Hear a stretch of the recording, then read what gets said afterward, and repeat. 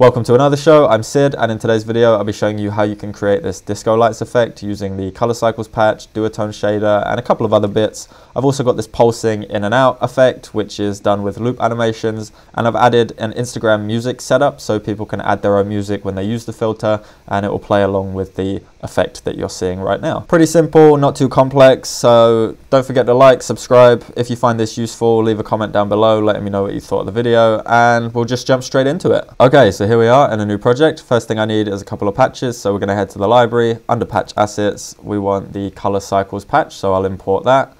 I also want the Duotone shader patch, so I'm going to grab that one as well. And finally, the adjust colors patch. So let's make sure we have all of those imported into our assets panel. And now we're going to add a rectangle to our scene. So right click, add a rectangle. That will appear nested inside of this canvas.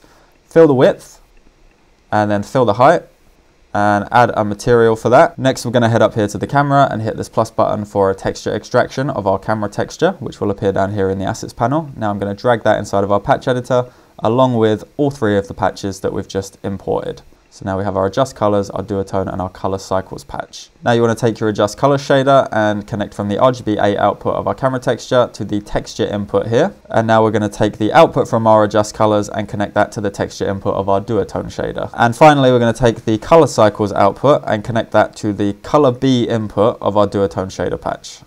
So now we have all of this linked up, and now we need the material for our texture. So I'm going to grab that as a patch and get that connected up to the output of our duotone shader. It's a little bit flashy. I'm going to slow that down here in the color cycles patch by changing the duration to 7.5, only while I'm making the effect, so it's not like constantly blasting in your face. And I'm also going to change color A here from purple to black, just so that it's the most basic version of the effect that you can get.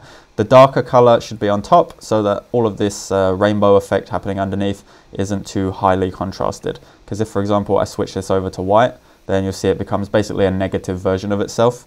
We don't want that right now. You can play around with the colors. You could plug the color cycles patch into color A instead and then have a lighter color on the bottom. Just mess around with it, see what you like, and once you're happy with the result, we'll move on. Next, I'm going to plug a loop animation into our adjust colors. So I'm going to drag this loop animation here and create a transition, which always flies way off the screen.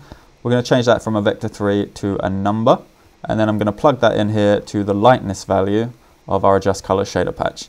And the start value here is set as 0 and the end value is 1, so the lightness range is constantly fluctuating between 0 and 1. You can see that happening here.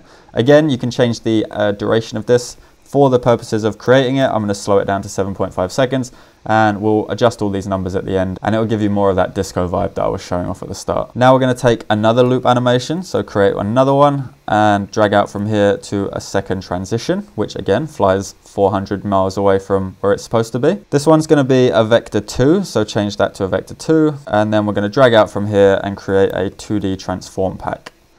And we're going to drag this output here from transform down to scale, because we're going to be adjusting the size of the screen, like the amount of zoom that we're seeing essentially. Now I'm going to drag out from the 2D transform and create a texture transform. And I'm going to drag that down here to the transform packs, otherwise it's broken. And what we're going to do now is move this out of the way. And I'm going to plug the duotone shader into the texture input here. And then this output goes into the material texture. And you'll see the effect happening pretty swiftly. It's a little bit nuts. So we're actually going to come into the 2D transform pack here and adjust these pivot points from 0, which is the top left corner, to 0.5 and 0.5, so on the X and Y. That way it's more central. Next, I'm going to mirror this loop animation, so check this box here, and that way it will bounce in and then bounce back out, rather than like having that jarring in, like constantly starting the loop over again. And now I'm going to change a few values in our transition, because by default it starts at 0 on the X and Y, which is why it goes from nothing to a full-size person. So if we change the start value here to 1 and 1 on the X and Y, then nothing's happening, and we're back to just a basic camera effect. That's because we need to change our end values. So if we increase those to around, I don't know, 1.5 and 1.5, then you'll get this nice pulsing in and out effect, where it goes from just being regular size to being slightly larger, and it gives that illusion of zooming, which I think is pretty sweet. Now we can change those values that I set before at 7.5. We'll bring that back down to 1, so the color change is much faster, and the loop animation here that's connected to our lightness value, I'm going to bring that back down to 1 as well.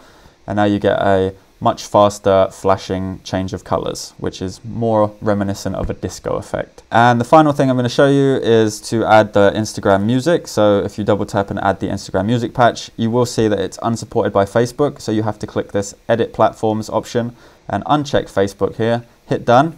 And now we can add it in again without that error appearing. And from the output here, the audio output, we're going to connect an energy meter, set that there. And we're going to add an object to our scene, that object being a speaker. Just drag it underneath the microphone and create a patch for the audio, which is here. You can also manually set your audio if you wanted to drag something in.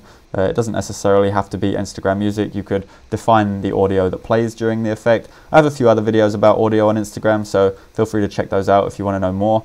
But yeah, we're going to create a patch for this and connect from the audio output here to the audio input of our speaker. So now when you open this filter up on a mobile device, as you can see in the preview on screen now, then there's an option in the top to select from your Instagram music library and have that song play throughout the filter. I'm also just going to check random start here so that the color automatically starts at a different point every time you begin the effect over. And now if I switch over to the FaceTime camera, then you'll be able to see me. That little fuzzy thing we had around the edge when it was the other guy, you probably see it here. It looks a bit like screen tearing. That disappears when you switch over to the FaceTime camera.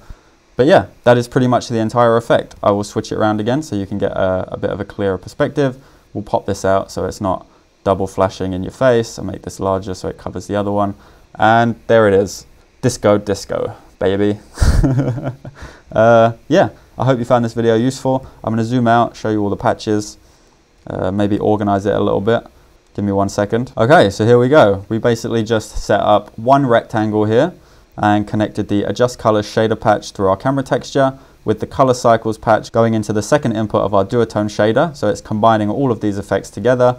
We're looping the size and scale with texture transform 2D transform pack, and the texture that's being applied is everything we've set up using these patches. That's all being pumped through to our texture output, which is what you're seeing on screen now, and it's how I created this effect.